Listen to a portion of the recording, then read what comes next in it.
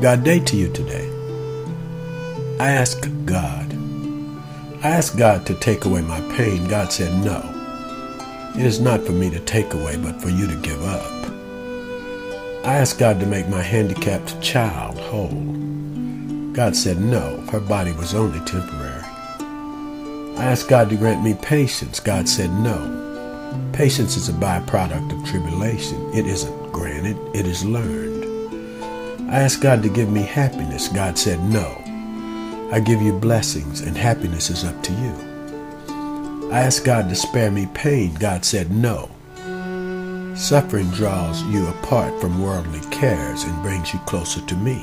I asked God to make my spirit grow. God said no. You must grow on your own, but I will prune you to make you fruitful. I asked God for all things that I might enjoy life. God said no. I will give you life so that you may enjoy all things. I asked God to help me love others as much as He loves me. God said, finally, you've got the idea. Just a thought for today.